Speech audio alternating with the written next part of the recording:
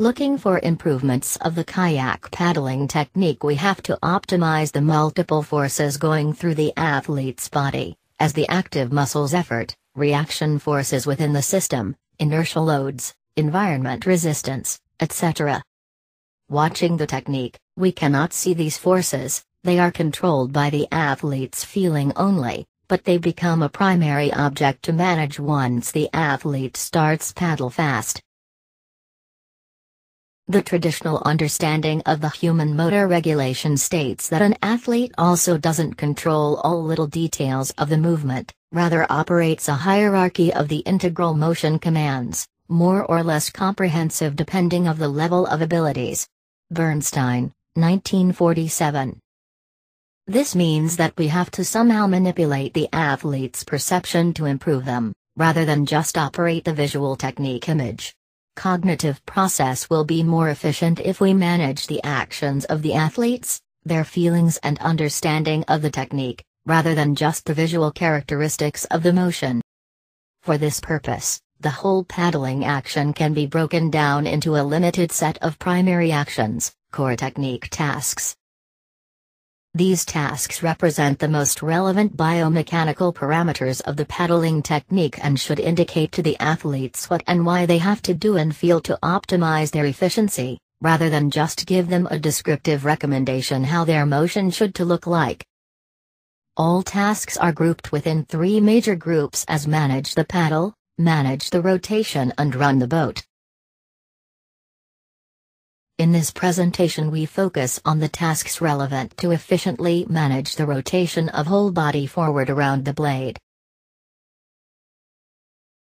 The concepts of this video are illustrated on the technique of the best British athletes of last two Olympic cycles, Edward McKeever, Olympic champion 2012 and world champion in K1 200 meters, Liam Heath, Olympic champion 2016 in K1 200 meters, world and Olympic medalist from 2010 to 2016 in K2 200 meters, John Schofield, multiple Olympic and world medalist from 2010 to 2016 in K2 200 meters with Liam Heath.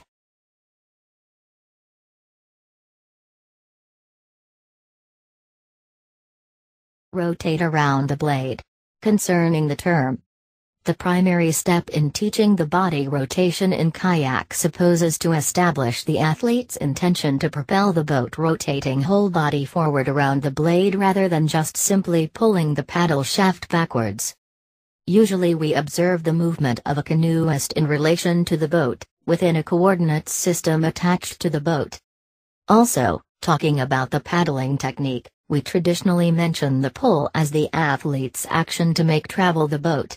But this term supposes an action directed backwards. However, the eventual target of the paddling consists in displacement of the boat forward past the paddle blade. The expression rotate around the blade describes that the blade stays stationary in the water and the athlete moves the boat past the blade, rotating his body with the center of rotation attached to the blade, rather than to the boat.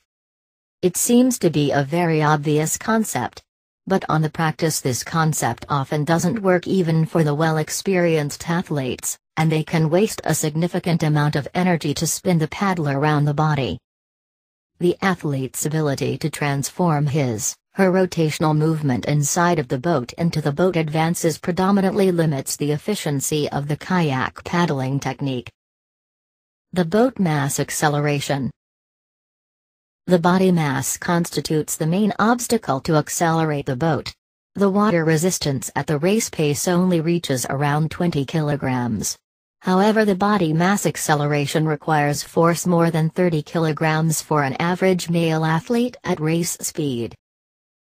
The rotational momentum, torque, to rotate the whole body mass around the blade is about 50% higher than the water resistance to the boat movement. Also, this effort is applied at a certain distance away from the boat's trajectory, and the whole motion isn't just direct boat propulsion, rather it is a torque around an external support point. Therefore, the propelling action requires pretty sophisticated technical skills and knowledge. Set the lever.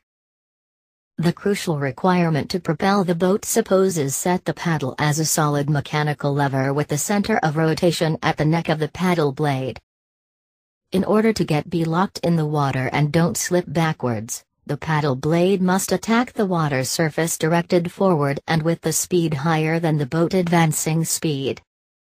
This aspect of the blade movement is described in details in the previous video kayak technique. Make a pivot, search on YouTube.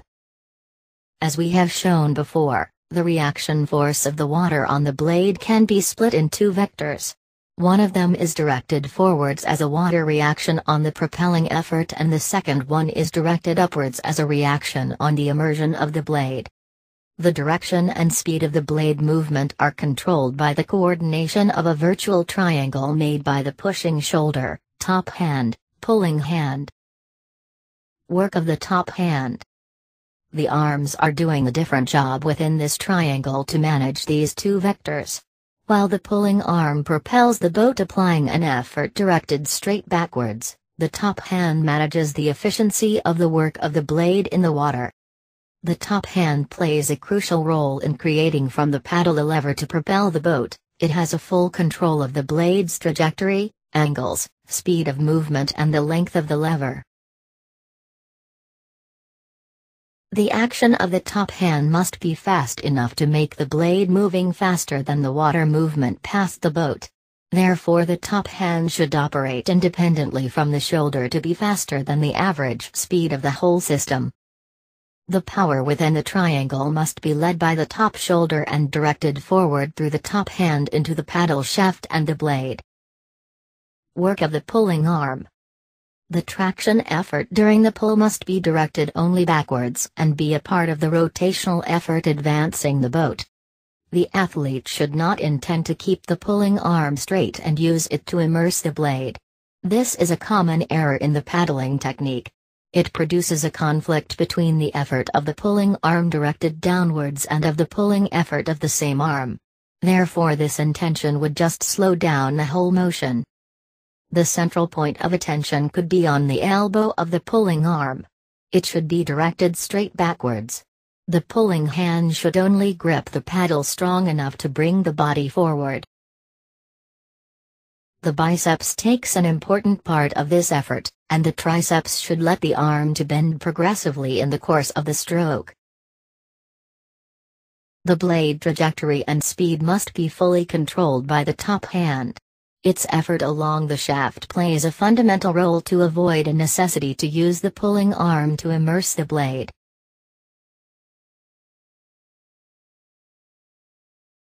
Athlete's feeling. The target to rotate around the blade produces a fundamental impact on the athlete's intentions and feeling. The athlete should be focused on the displacement of whole system forward rather than on the pulling action itself. The mental focus of the athlete should be on the acceleration of the opposite hip and of the whole opposite side of the body in relation to the pulling blade, as of the most important subject reflecting the efficiency of the stroke. The athlete should feel as he is using a bubble, or a ball, of water to propel the boat forward, and all parts of his body are rotating forward around this bubble.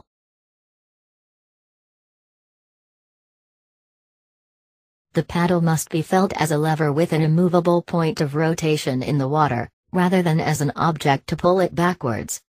The athlete should feel grabbing more water than can move, and both hands are twisting this lever around a point in the water. The front muscles must to develop an effort to move the body forward equal or greater than the pulling effort of the back muscles. During all stroke the athlete should feel this rotational effort across the abdominal area connecting the pulling and pushing sides of his body. A firm motion of the top hand for the catch is a fundamental factor to get a proper athlete's feeling of water and of the power application.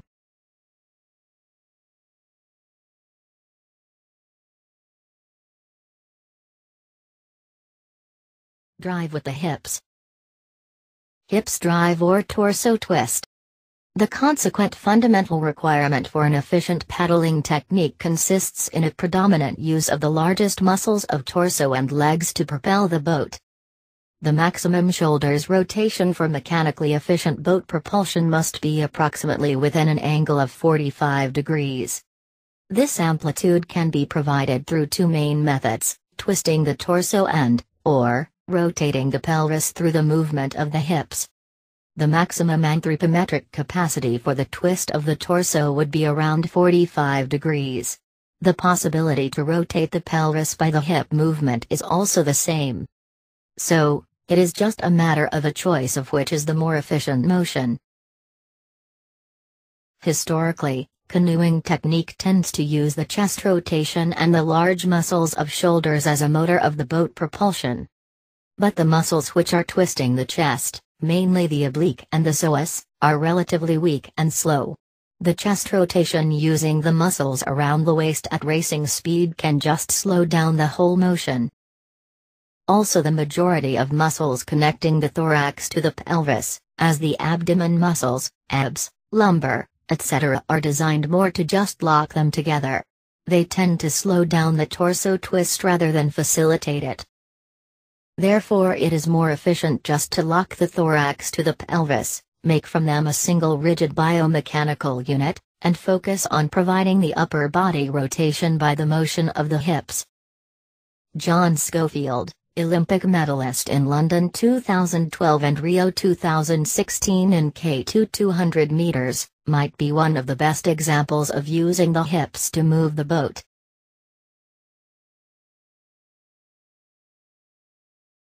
Hips coordination. So, the torso rotation isn't just a simple twisting in the middle of the boat seat. It is a specific sophisticated technical element targeted to accelerate the body mass and extend the length of the glide after the stroke. The motion of hips includes the propulsion pressure on the boat forward through footrest by pushing leg, and also the effort the opposite pulling feet to shift forward the opposite side of pelvis. As we have shown in the previous video Lock the Blade, search on YouTube. The pressure of the pushing leg on the footrest initiates the body rotation for the catch and locks the frame. At this time the pelvis presses to the back of the seat from the pulling side. This pressure gives stability to whole body to cope with the sharp rise of the force on the blade during the catch, and can reach a magnitude twice as higher as the force on the blade. This graphs show the forces applied and affecting to the athlete's body within the boat as legs pressure, forces on the footrest and the seat in the horizontal and sagittal planes. In continuation during the second part of the stroke, the opposite side of pelvis rebounds from the back of the seat, reflecting the acceleration of the body mass to glide the boat during the air phase. This rebounding is a fundamental technique element making difference with just a simple pelvis rotation in the middle of the seat. It often isn't even realized by the athlete, but constitutes a fundamental part of a sophisticated specific feeling. The action of the pushing leg is a primary fundamental action, targeted to advance the boat and support the work of the paddle in the water. The work of the pulling leg makes a complementary effort to the muscles of torso to advance it forward around the blade. It has to be coordinated with the whole body intention to extend the glide. Both legs together must work in conjunction to accelerate the center of the athlete's body mass situated around the opposite hip. This is a fundamental target of the legs' coordination during the stroke. The action of the legs on the catch must be quick enough to lock the blade in the water and avoid its displacement backwards. But also a too quick shot of the pushing hip backwards is one of common faults in the paddling technique. Both hips should be advancing forward only, and rotate the pelvis around the blade during whole stroke. The amplitude. The maximum amplitude of the leg's movement must be within an effective range. The pushing leg should reach its maximum extension, but it should not be fully straightened at the end of the action. It must be partially bent, reserving a little angle of 35 degrees to be ready to return quickly forward up for the next stroke. Otherwise the initial movement of the knee upwards takes too long time. The opposite knee must come up at the end of the stroke bent as much as possible to maximize the pelvis rotation. The distance between the footrest and the seat must be adjusted then to the range of the effective leg extension. The distance from the footrest to the back edge of the seat ideally should respect the optimum legs extension at the maximum speed. An efficient full amplitude work of the legs is able to rotate athlete's torso for the required 45 degrees to one side and makes unnecessary any additional twist of torso. However, the athlete still must maximize the amplitude of the stroke by extending forward the shoulder.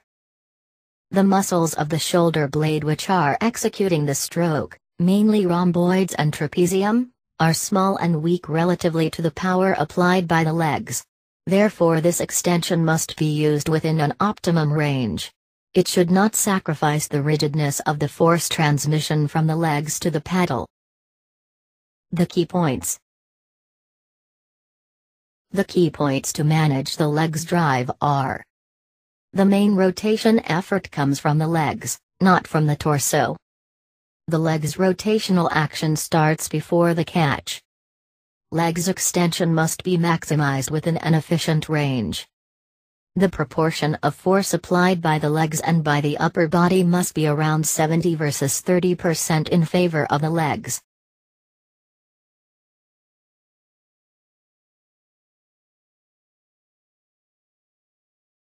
Lock the frame.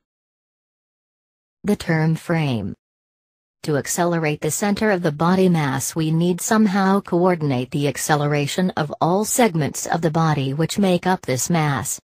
At the same time, the parts of the athlete's body are located at different distance from the center of rotation at the paddle blade and require different mechanical momentum to accelerate them. Therefore, to coordinate the body mass rotation around the blade as a whole, an athlete must manage all parts of the body in a conjunction. The further the parts of the body are from the center of rotation at the blade, the more important becomes their control. All forces in kayak technique pass through a few common points, which allow control the whole motion. These points are: paddle blade, pulling on top hands, opposite side, including opposite hip and shoulder, and the footrest. Together these points form a kind of a virtual dynamic trapezium-shaped figure. This figure traditionally named a frame in canoe practice. The notion frame means a virtual dynamic biomechanical structure formed by the athlete within his body to propel the boat. The frame also could be imagined as a kind of a mechanical robot formed within the athlete's body to connect the main power application points and simplify control of the technique. The frame is the athlete's tool to rotate all parts of her body around the blade as a single biomechanical object and manage the feeling. The main purpose to use the notion frame in the coaching practice is a need to transform the longitudinal motion of the athlete's legs into a rotational movement of whole body around the paddle blade, and eventually maximize the use of the legs to propel the boat. The frame can be modified depending on the current technique element to improve. More or less points can be included in the frame to resolve different technique targets as the pulling feet, the elbow or shoulder of the pulling hand, etc. The paddle shaft constitutes a permanent physical axis of the frame to transmit force. So, the frame can also be modified around the paddle using different points of the athlete's body to allocate different elements of entire motion. Coach and athletes can experiment with this tool during the technique sessions, changing the feeling to impact an eventual technique target. The fundamental principles to modify the frame are that all points included in the frame must a. be the important athlete's force or mechanical momentum application points, b. be managed in a conjunction, and c. consider the unique common point of rotation forward at the blade. In canoeing practice also can be found the terms lock, box, block, wheel, etc., which are used with an identical purpose. Connections. A practical way to merge the effort of remote points of the athlete's body within the frame traditionally is described in canoeing by the notion connections. From kinesiology point of view, the connections are kinetic links to transfer energy between the points of a biomechanical system without dissipation. These kinetic links are physically formed by the chains of muscles involved in execution of the motion, muscles synergies. The muscle synergies are neurological patterns of co-activation of groups of muscles recruited by a single neural command. The synergies are neurophysiological entities just partly managed by the athletes by setting technique goals. The most fundamental in kayak synergy connects the athlete's legs to rotate his upper body and opposite hip forward around the blade. This connection joins the effort of a large chain of muscles from the footrest till the paddle blade within a single quick action. All this chain must act as a single muscle and be activated by a single neurological command. This movement is uncomfortable. The intention to move forward the same side shoulder and hip together is opposite to a natural human walking muscle synergy across the torso. But this synergy is very important, as it generates the main mechanical momentum to glide the boat in the air phase. So, the connections are a practical way to make the chains of muscles between the remote points of a body work as a single muscle, and relax the other muscles which don't need to be involved in the motion. The lock. The expression lock the frame means immobilization of the joints involved in the trapezium to move it as a rigid independent entity able to channel the energy. The frame is locked by a counteraction of the pulling arm and the pushing leg. As a consequence of this counteraction, the pressure of the leg on the footrest produces a reaction force. This reaction force returns back into the trapezium, propagates all the way around it till the blade and joins the segments into a virtual unit. So, the lock means a restriction of the flexibility of whole chain of involved segments by the pressure from its one end. The pushing leg injects the energy into the frame, makes it rigid and allows to develop the force on the blade by the pressure on the footrest. Timing. The legs should start rotating the frame before the blade starts immersing. This is an essential requirement to lock the frame. The athlete should stand on the footrest before the catch as a consequence of the setup after the previous stroke, and initiate next stroke by the pressure on the footrest, rather than by the pulling effort of the arm. The action of the feet against footrest must be quick enough to make this effort circulate around whole trapezium and reach the paddle blade before it touches the water. The top hand plays an important role in this action. It should start the pushing movement along the shaft, slightly overtaking the torso rotation to make the blade moving fast enough relatively to the water. See above and the video. Lock the blade. If there is a weakness in the frame, then the power generated at the footrest will be lost. Relaxation. An effective lock aims to make the frame rigid mainly by the forces circulating within it, rather by the effort of the muscle stabilizers. The reaction force from the footrest propagates through the frame and creates a kind of a direct power bridge between the footrest and the blade, which allows decrease the work of the muscle stabilizers to maintain the posture and control the relaxation of the athlete. The connections in fact are just a traditional canoeing term to indicate the synergies required to be involved in the motion. The connections allow release the muscles brakes for the motion, making the movement more energy efficient and powerful. The control of relaxation is a fundamental function of the frame. Athlete's feeling. The quickly locked frame specifically helps to improve the athlete's feeling. The athlete should feel the lock as an instantaneous click, bringing all parts of his body together. For example, requiring an athlete to connect the chain footrest, opposite hip, top hand, we are activating the synergy of interior muscles across the abdomen area. This is a crucial connection to control the acceleration of the body mass. Or, we can ask an athlete to connect the chain blade, footrest, to control equality of the force transmission from the blade into the boat. And so on.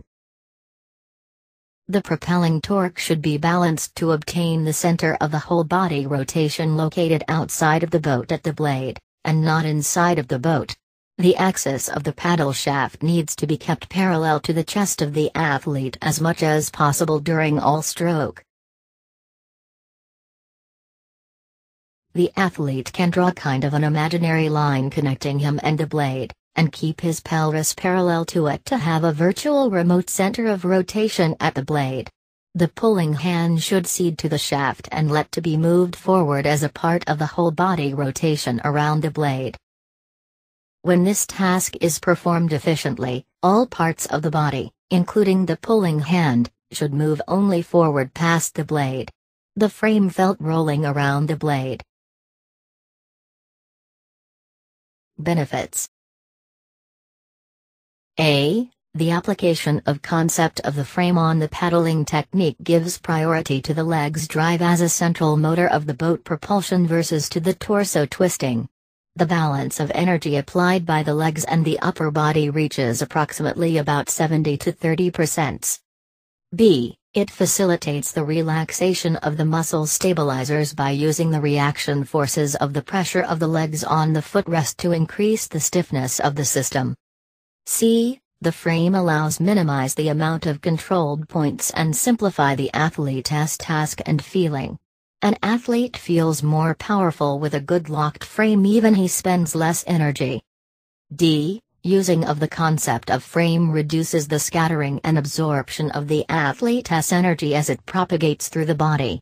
In a biomechanical context, the scattering means a deviation in directions of the energy transfer, and the absorption means a conversion of the energy to other forms of energy due to the flexibility, elasticity and viscosity of the system. The rotation around the blade should integrate the previously mentioned tasks: set up, lock the blade and make pivot, and make them work together. The efficiency of the rotation forward around the blade depends on simultaneous coordination of these tasks.